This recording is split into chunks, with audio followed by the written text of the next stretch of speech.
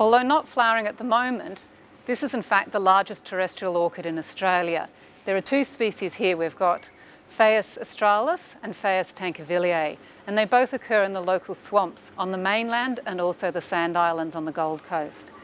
And sadly, land clearing and other factors have ended up meaning that we've got fewer of them in the wild. When these flower in spring, it'll be a massive, beautiful display of pink, brown and white flowers.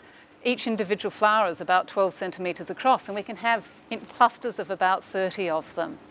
Now, we're working here to try and conserve them with a local native nursery to make sure we're not part of the problem, we're part of the solution.